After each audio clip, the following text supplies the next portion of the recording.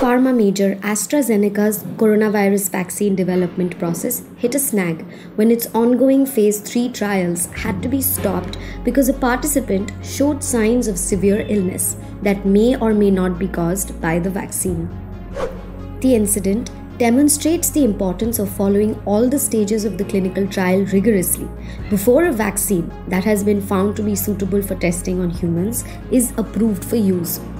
Here's what you need to know of the 3 stages of clinical trials before a vaccine is approved for use. Phase 1. Tested on small group of healthy adult volunteers, maybe 1 to 2 dozen for safety.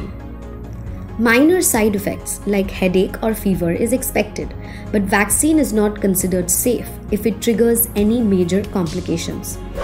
Unsafe vaccines do not progress to the next stage. Phase 2. Usually done on a few hundred healthy adult participants.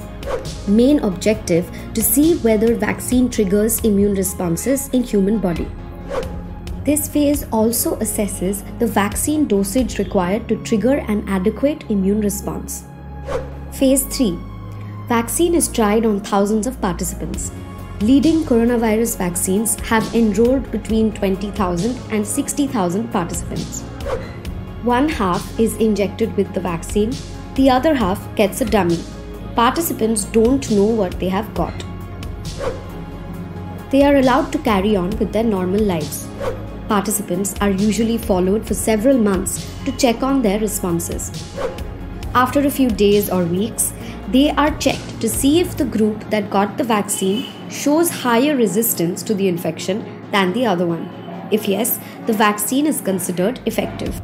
More than 175 vaccine candidates in preclinical or clinical trials, 34 in clinical trials, 8 in final stages, phase 3 of human trials.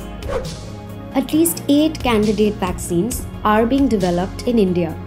2 of these have entered phase 2 trials after completing phase 1.